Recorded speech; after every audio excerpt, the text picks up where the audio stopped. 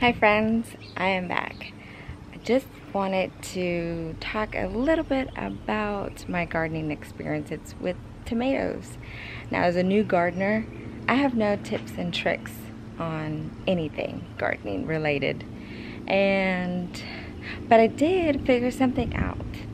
I had quite a few tomatoes that have the blossom end rot, and I have quite a few birds that are visiting now, which is very new. Didn't have that before.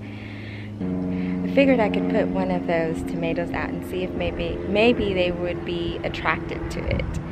And sure enough, it's working.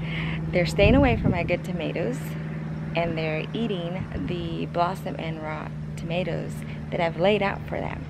Look. As you can tell, okay, so this, for one, is my Lisbon tree. And I have it here in a 40-gallon container.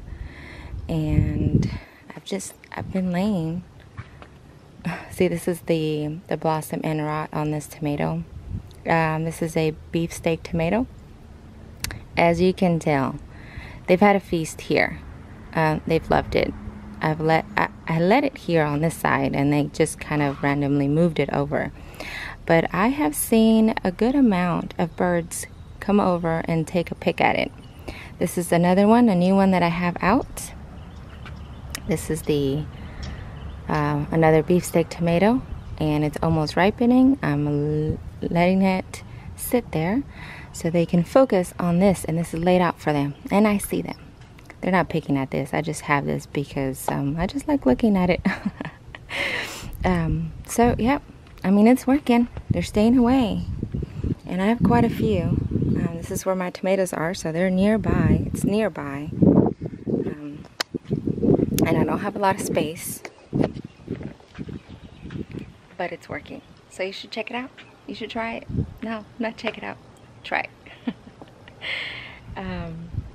That's it. I just wanted to give you a quick tip, maybe. I mean, it gets me excited because I don't have any.